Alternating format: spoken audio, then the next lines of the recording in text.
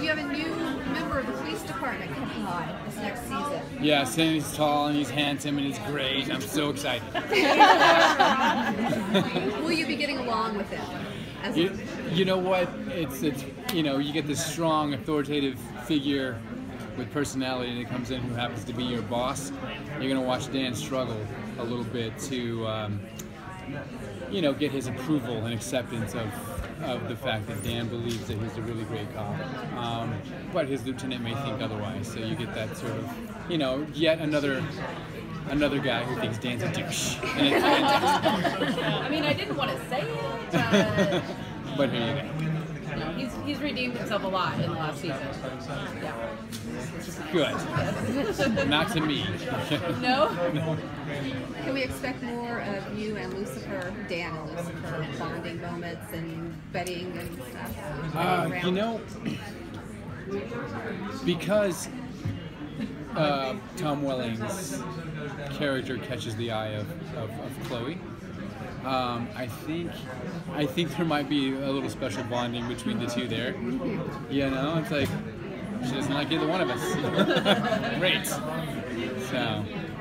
Their bro-offs have been a lot of fun. Yeah, I really enjoyed the two. I mean, it's a lot of fun to play. A lot of fun to do. I'm sure there's going to be more of that, you know. And I'm actually 100% positive because when you see us at the beginning of the first episode of season 3, we're right back where we left off. So Dan have a new love interest? You know what? I think what's going to happen is Dan is so confused as to why Charlotte doesn't remember the relationship that they had. That it's also kind of intriguing to both of them. That I think they might explore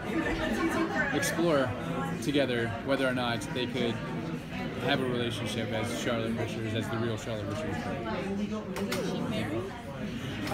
Yeah, I think so. But then, you know, Dan's a douche. I'm rethinking my whole statement from earlier. So. Yeah. Now, what else is Dan doing this season? Like, what else are your character? What are we looking for? You know, I think more of the same, really, of making choices that aren't the best. You know, they're not for the right reasons, but it's not the best choice. Do you think he's going to get let in on the secret? Eventually, I don't know if that would happen so soon. I mean, where would it go from there? Dan just, I don't know, it would rock his world, I think, because he's such a straight-laced dude, right? Yeah. So, I don't know. It's a good question. Well, he is a detective. He should be. I know. How does Chloe not know? We write that in all caps at least 3 times per season. How does she not know that she's a good detective? No. Well, then she's obviously not that good of a detective. She's in denial. She's in denial, absolutely. We get more kind of we don't know much about Dan. Are they fleshing him out? Will we learn a little bit more about some background? Oh yeah, definitely. You know what's great is that we shot an additional 4 episodes last season that stand alone, and which is because we're at the point in the show that we're shooting now, it gives us the opportunity to sort of take a character and explain their backstory, and so we get one with Maze, we get a little bit with Dan. So I think in the future, yes, you will start to understand why we all tick the way we do. Did anything about that backstory surprise you? No. Yes. Do you ever give them ideas on your character? Like, I think this can make him more douchey. We should do this. Yeah, and they always say no. So I just keep my mouth shut. What socks are you wearing today?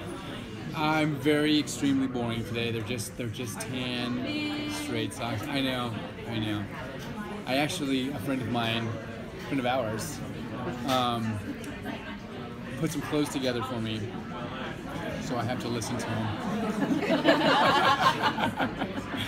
There's no crazy stuff. And he's boring. Ugh. So. All right. We have some notes. Thank you.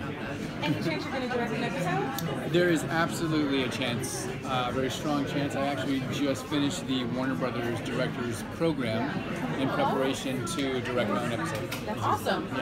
Yeah. So I'm not sure if we know exactly which episode, but it will definitely be this season. So, how's the move to LA changed the show? You know what? It's like it's a brand new show. You know, I've loved everything that we created in Vancouver is what you see, right? But it got to a point where it was difficult to. We started hiding elements. We needed Los Angeles, and so now we don't have to do that. We don't have to hide those any more elements. We can use it, and it feels like just a totally new energy, you know. And hopefully we can maintain the greatness that I think that we created over in Vancouver as out here as well, and continue to get stronger. So.